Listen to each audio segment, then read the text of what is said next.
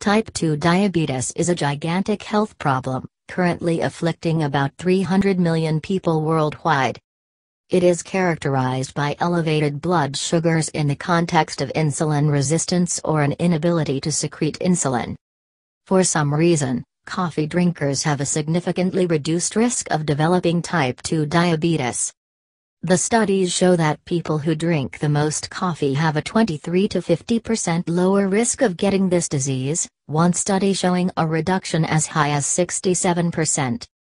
According to a massive review that looked at data from 18 studies with a total of 457,922 individuals, each daily cup of coffee was associated with a 7% reduced risk of developing type 2 diabetes.